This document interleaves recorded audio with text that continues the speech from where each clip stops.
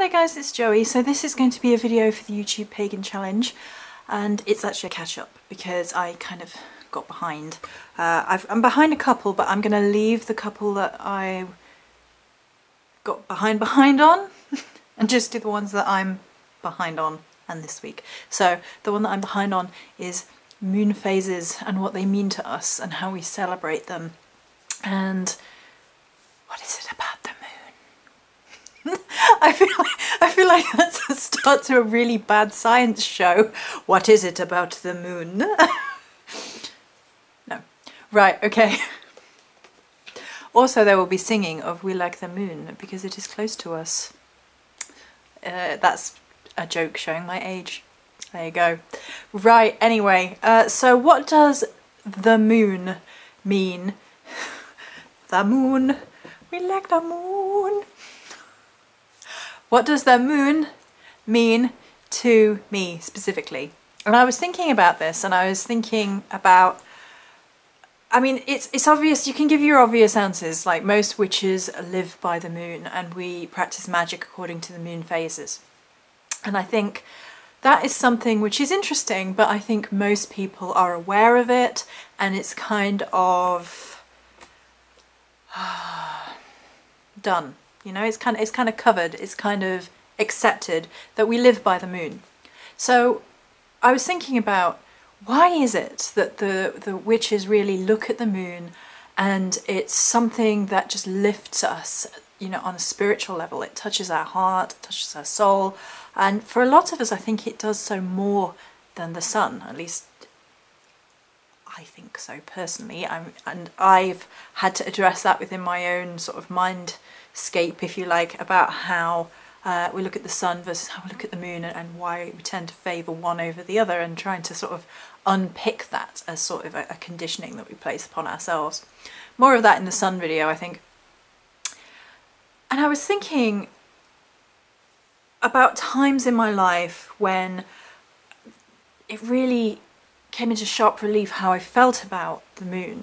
And in some ways it's kind of a sad story, because when I was young and I was desperate to get away, and I was sad and I was feeling isolated, I would stare up at the night sky and feel better. And I would stare up at the night sky, and it was the stars as well as the moon, and just feel connected to something more than me. And when I was youngish, obviously getting a bit older now, and thinking, you know, is there anyone out there who's ever going to be like me? Is there anyone out there who's ever going to understand me? Is there anyone out there who's ever going to really love me for me and, you know, connect on a heart and soul level? And when I was feeling these things, I would be outside in the night sky, looking up at the night sky, not in the night sky, that would be a trick. Looking up at the night sky and aching, and feeling that aching and that emptiness inside. And I would automatically look up in the night sky, and I just had this feeling that, you know, somewhere someone in the world who would love me and was just like me was looking up at those same stars, was looking up at that moon. And that connectiveness is something that automatically, sort of on a soul level, shifted within me when I was looking at the night sky, that I would go from feeling alone and empty to feeling a little bit more connected, that, you know, somewhere out there was someone else was looking up at those same stars. And I was always very romantic in this in this notion, but it stayed with me, that it's a connective force that connects witches and pagans and just people in terms of mystery and magic. We all have quite strong feelings, I think, about the moon. I don't know, or have never met a witch who doesn't feel strongly about the way that the moon affects us. And I think it's something to do with a power of transformation, as well as it being a visible celestial body, the most visible celestial body. It's not that we can't see other celestial bodies with the naked eye. There are others that we can, obviously, but the moon visibly in front of our eyes shifts. And from a historical perspective, you know, people would have looked up in wonder and not fully understand it. But does it mean any less to us today, having understood the science behind it?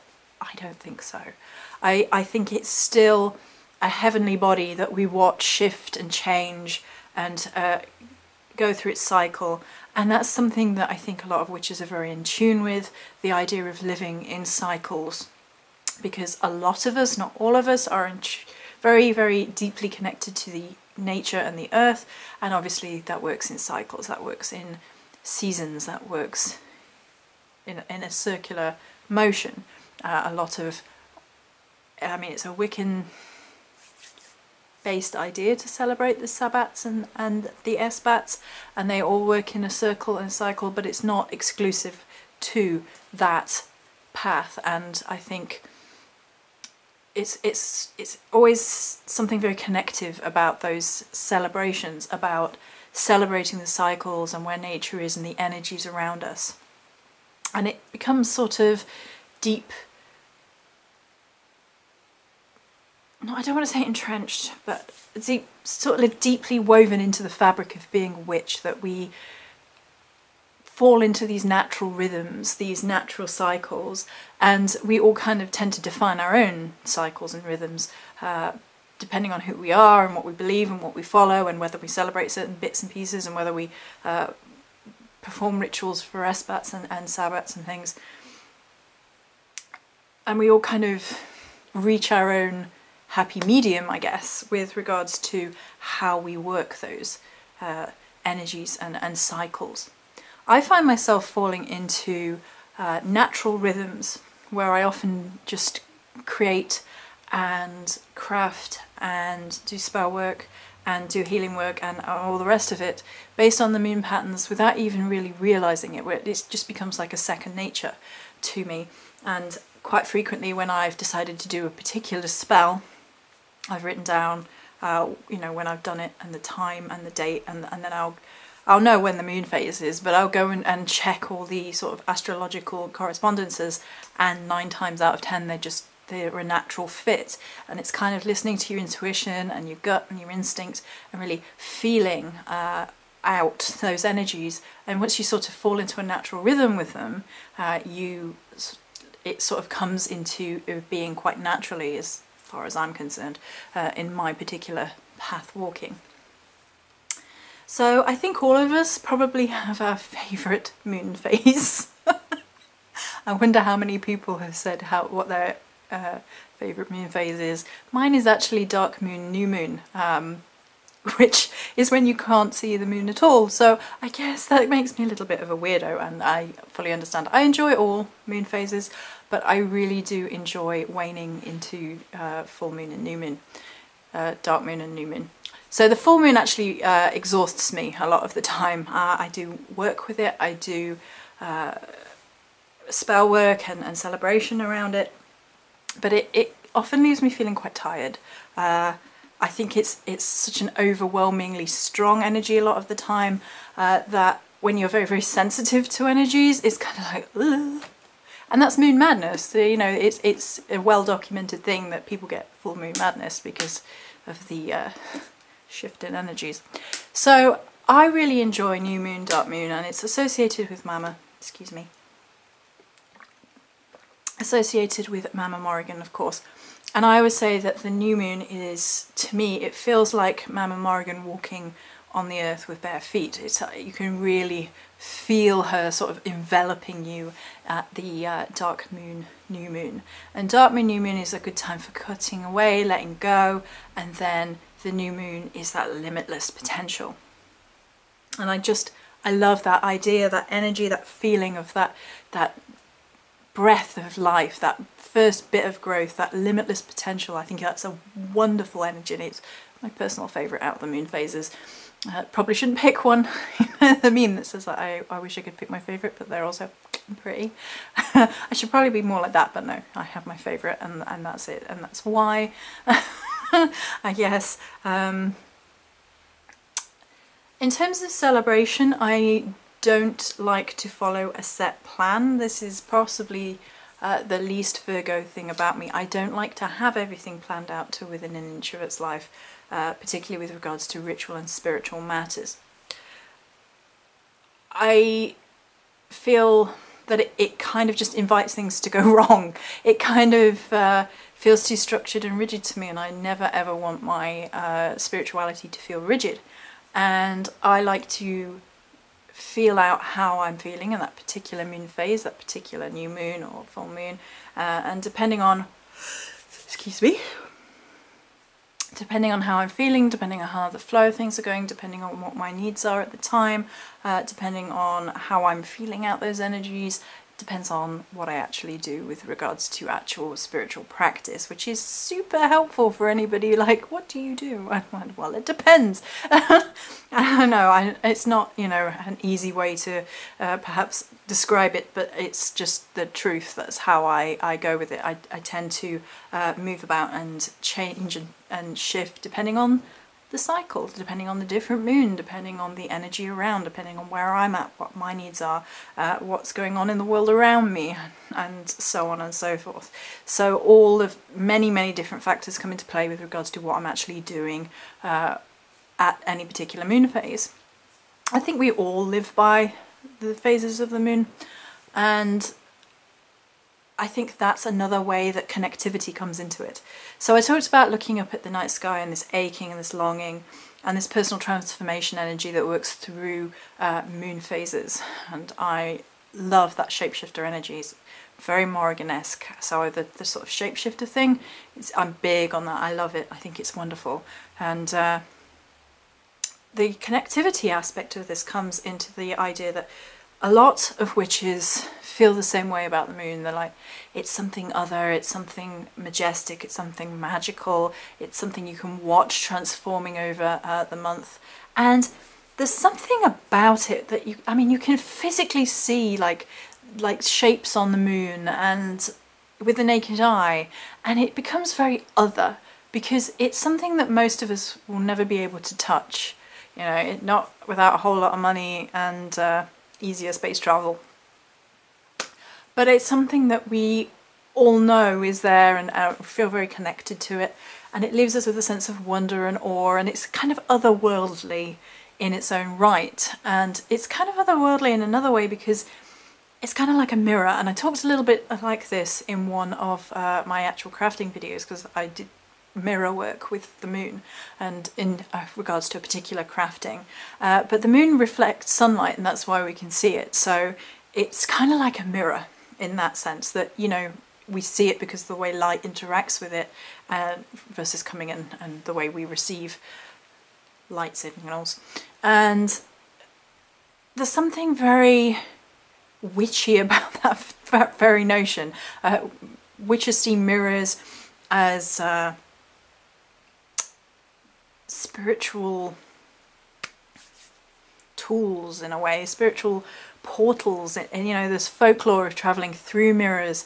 There's spirit lessons to do with, you know, you shouldn't line up two mirrors is one of the ones that stayed with me in my consciousness. Like, you know, you can get spirits trapped between mirrors. You shouldn't have mirrors directly facing doors for the same reason, things like that. And there's a rich folklore history across cultures with regards to mirrors, and people will, you know, when people have died, some people will put black cloth over mirrors as well as over photographs, so the spirits don't get trapped. And all of this is all to do with the idea of the other world, the void, ancestors, the dead, and so on and so forth. The void, the otherness, the other world. And I think the moon for me is sort of keys into that feeling of it being otherworldly and very much like a mirror in the sky. A mirror in the sky. I feel like I've voyaged into crazy hippie territory now. Maybe, don't know. So I think there's a connectivity there between how we view magical tools, magical items, of having a way of unlocking part of ourselves. And mirrors of all forms do that. You know, we get a reflection of ourselves, and it's also in our minds a portal to unlocking something other, and the moon does that too when you think about it. It's a reflection of who we are as a people throughout time, that we've always been slightly obsessed with the moon. And, you know, without the moon, the tides in the earth would get a bit fudged up, and it's a very important heavenly body to our planet. And its connectivity to the sea and water and emotions, of course, is another thing which ties it to our consciousness of mystery and unknown, because on this planet I think the last big unknown is the depths of the ocean, where, you know, not fully explored, discovering new life forms. We don't know what's down there for the most part, and because the moon is so connected to the ocean, it gives it that sort of mystery, that otherness, and of course we tie the symbolism of mystery and otherness to the divine feminine, which I think for a lot of us is actually easier to connect to. And there's a whole